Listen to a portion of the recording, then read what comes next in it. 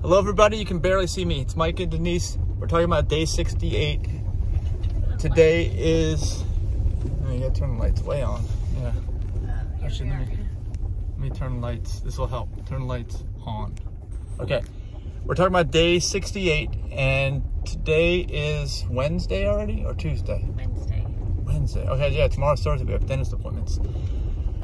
So this morning, no, actually this is yesterday. We're supposed to talk about yesterday. Yesterday, we woke up in Naples really early. I think, yeah, I woke up at 12:30 in the morning because you had to go to the bathroom, didn't you? It was 1:30. Yeah, 1:30. Okay, and you had to go to the bathroom, so I drove over to one of the superchargers that has known bathrooms 24 hours a day, which is very hard to find. We went there. Denise went to the bathroom. I waited to plug the car in until it was time because we were there way too early. And Tuesday was our laundry day yesterday, so I didn't want to get to the laundromat too early.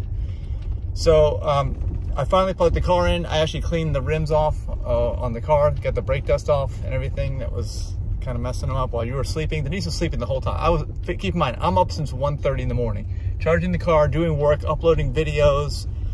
Got lots of more video content that's been uploaded in the last day or two because of all that, actually from Hawaii and also from the cruise. I got to get all this stuff done before we go to Ecuador next week. So then we went over to the laundromat. It was crowded there. There was like a person in an RV doing multi-loads of laundry, some psychiatric ward patient or something making noises, right? And yes, weird responses. Every time he snapped the towel, he said, "Snap it." He would yell this out loud. Yeah, this is the same laundromat we usually go to. It's just not usually like this. And this is on a Tuesday too. Usually there's not many people there. Usually everybody procrastinates to the end of the week or the weekend.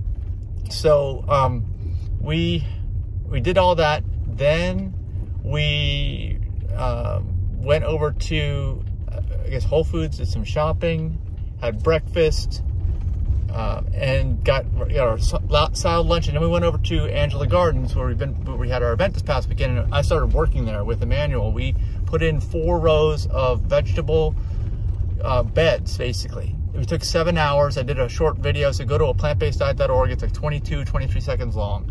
Of the 7 hours of work, you can see what we did, time lapse. And then when we left there, I smelled horrible. I smelled like it again because I've got the same clothes on, yeah, from yesterday because I worked again today, but that's in the next video. And then we went over, I put some deodorant on, and we went to walk around Mercado, went to Whole Foods, I guess, right? Yeah. And we found out that the Wi-Fi at Whole Foods at the end of the day when no one's there is really fast. Stuff was really uploading. So I need to go there again today, I think. So I think we're gonna go get some steps. And that was a hard thing because I worked out there. I couldn't right away leave and get steps like we usually do. And then we've got the same issue going on tonight. So we'll have to go get some more steps. And then we gotta go get showers tonight because we have the dentist tomorrow. They will not even see us if I smell anything like what I smell like right now. And anything else that you need to add about yesterday? Because you worked in the car. You did? From the car. No distractions? Yep. Okay. Anything else about yesterday? No. Before we put it in the record books? No. Okay. All right. Well, that's it. Make sure you like the video and subscribe and let us know anything that you think we should do before we leave for Ecuador or things in Ecuador that we need to plan for now. Because we need to plan right now. We're already cramming and we have so much to do. So thanks for watching. Bye.